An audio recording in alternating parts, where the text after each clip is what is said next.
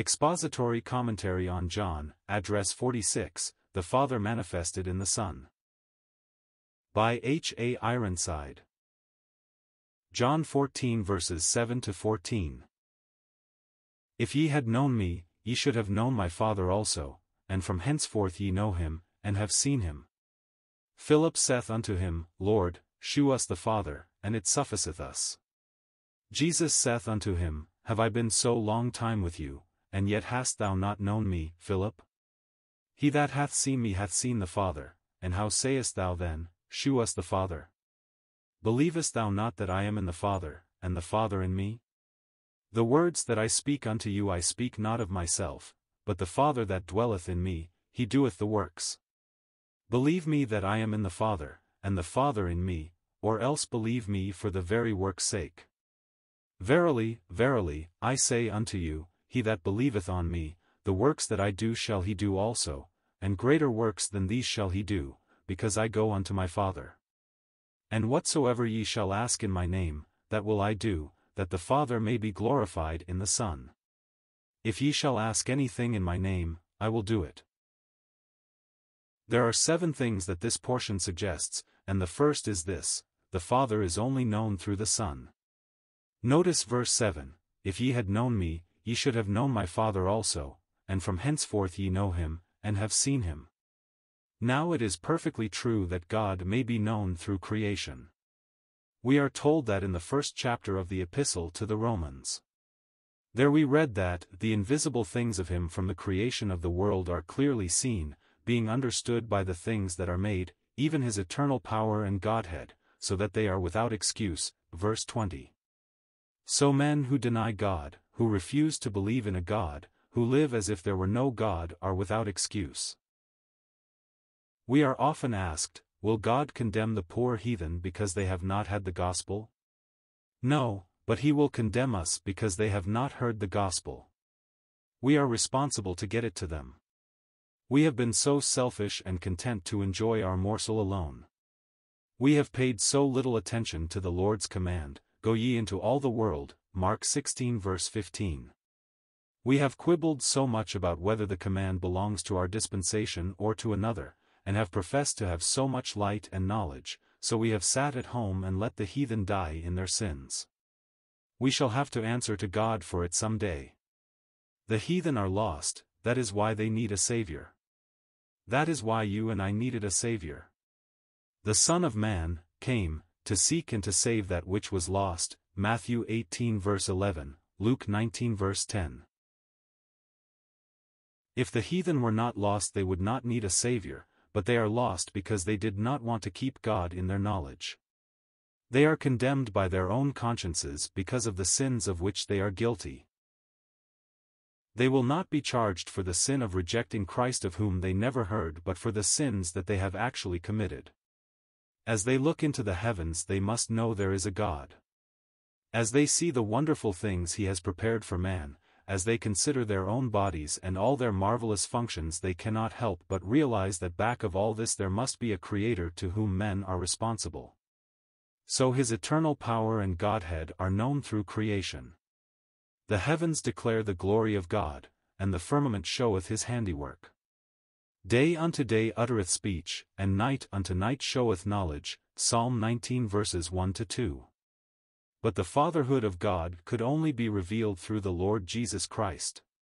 Nature tells me there is a God, that he must be infinite in wisdom and power, but it does not tell me he has a father's heart. I would not know that except from the revelation he has given in his blessed Son. How thoughtless we are about that revelation sometimes. I remember a lady with whom I was speaking at one time. If there is any one on earth who ought to thank God for the Christian revelation, it is the women of the world, for how marvelously their status has been changed in all lands where the gospel is known. But this lady said to me, with a toss of her pretty head, I am not interested in the gospel. I never read the Bible. It is enough for me to know that God is love. I said, Do you know that?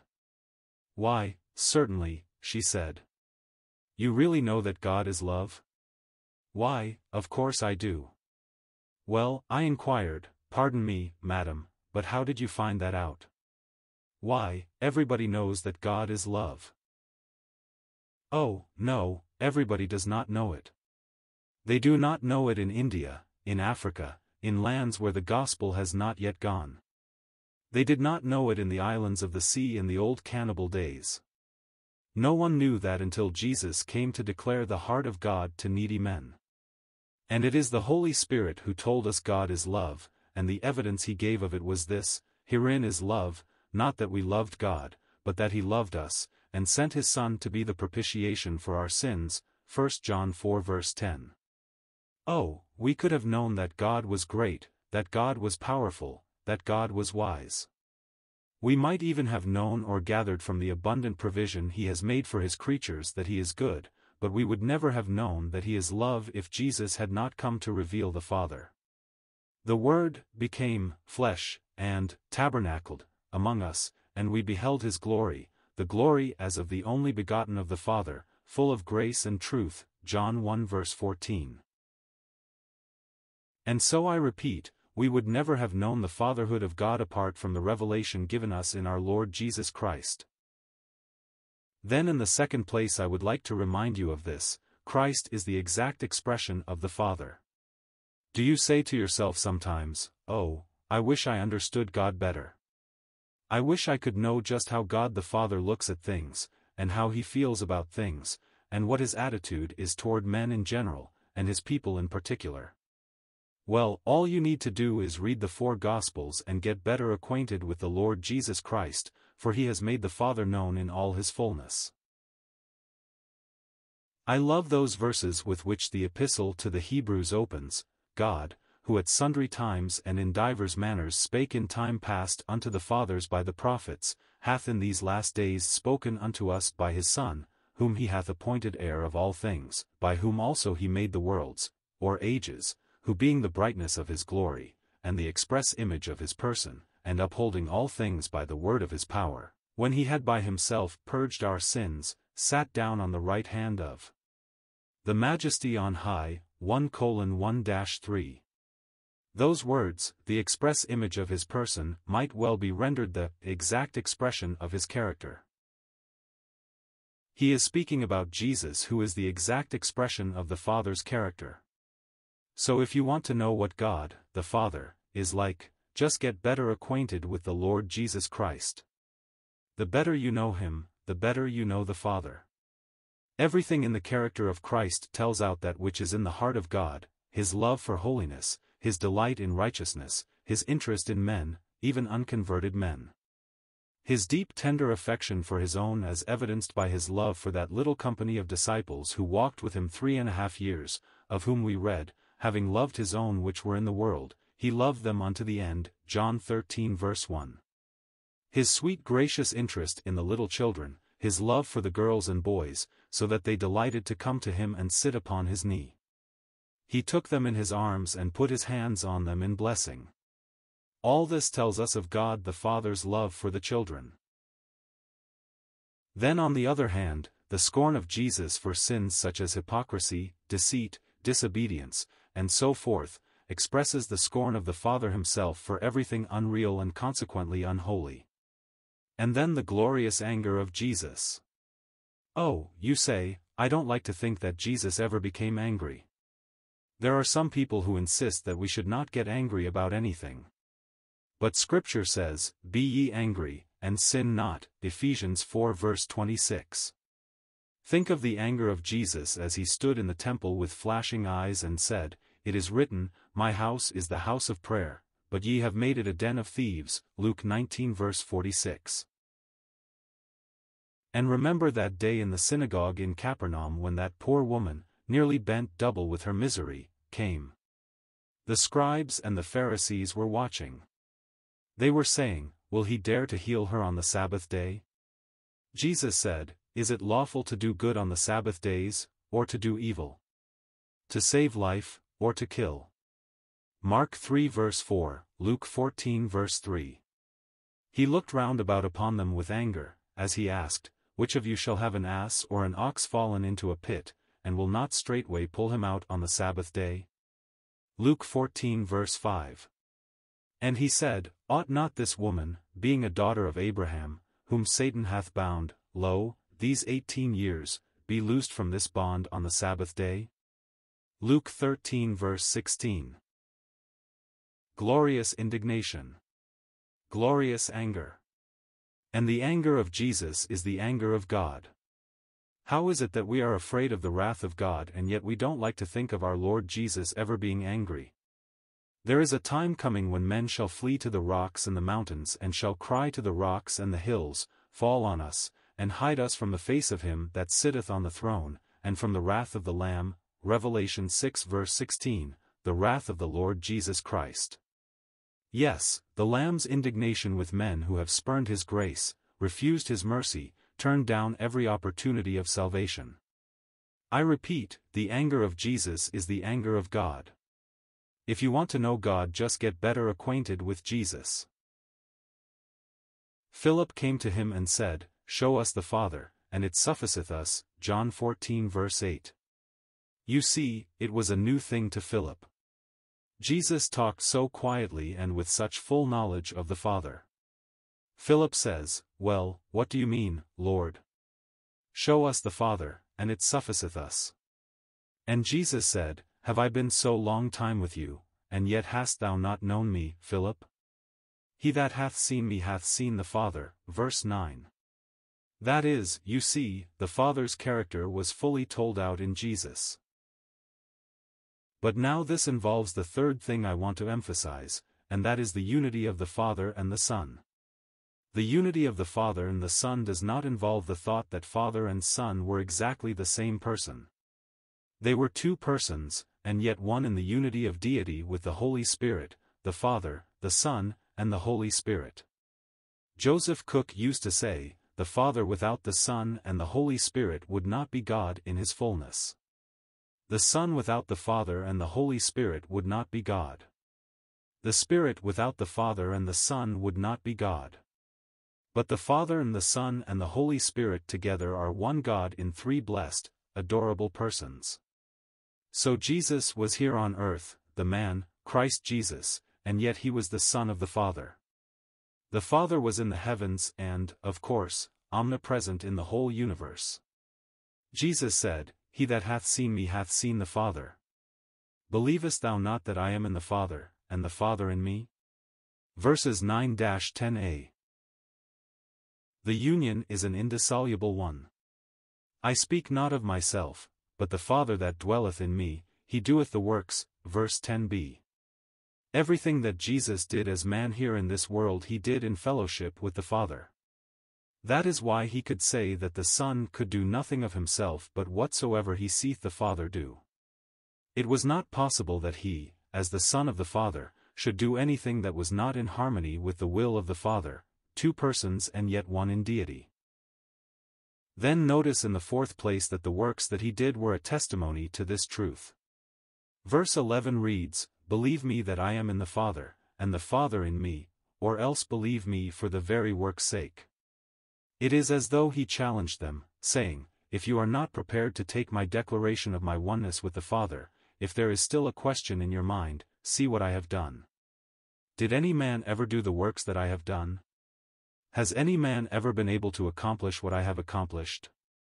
Be convinced by these works that God the Father is working through me. If any other man had touched the leper he would have been defiled, but when Jesus touched him, he said, Be thou clean. Matthew 8 verse 3, Mark 1 verse 41, Luke 5 verse 13. His hands were not defiled. His hands healed the leprosy instead of the defilement of leprosy cleaving to him. No mere man ever had power over the tempest, but Jesus could turn to the wind and the waves and say, Peace, be still. Mark 4 verse 39. Man sows the seed and cultivates the ground, and eventually through the mercy of God, whose sunshine and rain falls on it and whose chemical action takes place beneath the sod, the earth brings forth the grain from which he can make his bread. But Jesus took 5 loaves and a few fish, and after giving thanks, produced food for over 5,000 people. Why did he do these things? Not that people might look on with amazement or to attract attention to himself, but in order that he might manifest the heart of God. So the miracles of Jesus are a challenge to us. We see in them the evidence that he is the eternal Son of the Father. But now he was going away, and in the fifth place we notice a wonderful promise he makes to us which he would fulfill in his absence. Verse 12 reads, Verily, verily, I say unto you, he that believeth on me, the works that I do shall he do also, and greater works than these shall he do, because I go unto my Father. Now there are some people who say that he makes a promise here that he never fulfilled. They declare that no man has ever done greater works than these miracles. But he was not speaking of miracles. His chief work was not performing miracles but revealing the Father, bringing knowledge of the Father. It is that of which he was speaking. As a result of his 3.5 years of ministry, when he left this scene he said goodbye to a group of about 500 disciples. There were, doubtless, a few more scattered about but not very many. Very few saw in him the revelation of the Father. But go on a few days, 50 days later.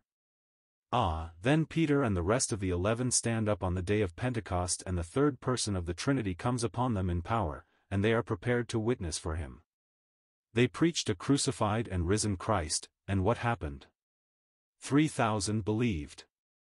Probably more in that one day than in all the 3.5 years of our Lord's ministry.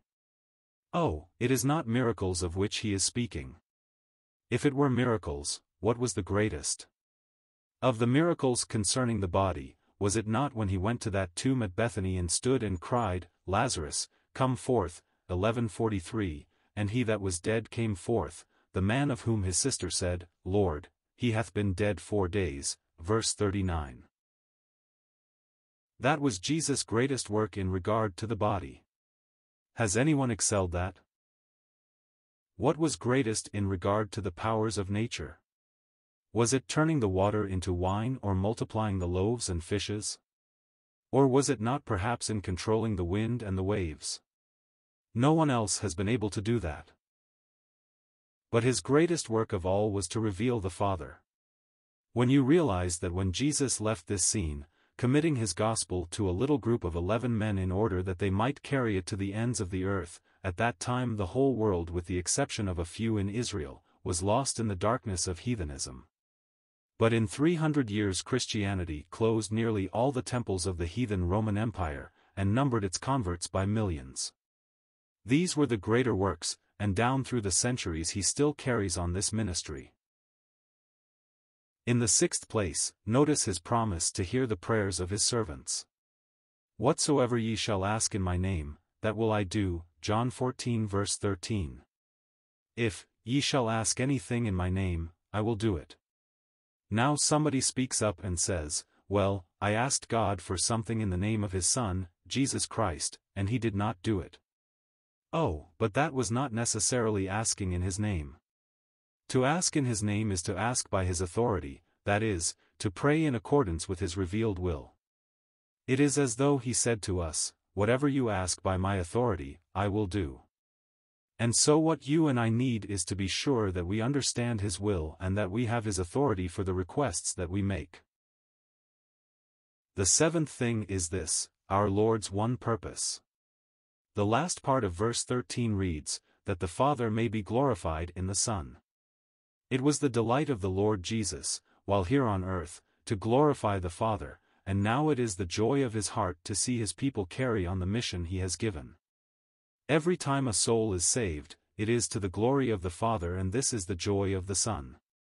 Everything we do in loving obedience to his word is that the Father may be glorified.